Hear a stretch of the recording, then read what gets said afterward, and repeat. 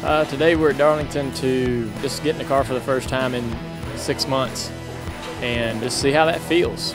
Get out there and run some laps. This is sort of the last thing on the list to get done, to get the green light to move forward.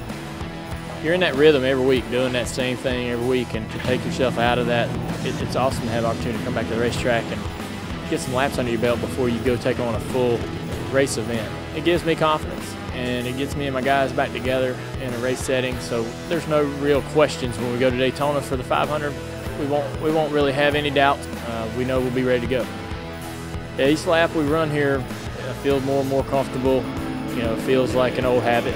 Certainly it's awkward at first, but after a few laps, it sort of comes right back to you, and you know, everything kind of slows down, and what your responsibilities are, all that sort of comes back over each run, and it's great that NASCAR gives us this opportunity. It's really helpful for the drivers for sure. I miss the guys, miss working with the crew, miss the personalities, the friendships.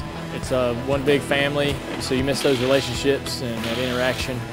We gripe about how long the season is and how much work it is, but you get so used to it. And when you're not in there no more, you really don't know what to do yourself. So it's good to be back to work.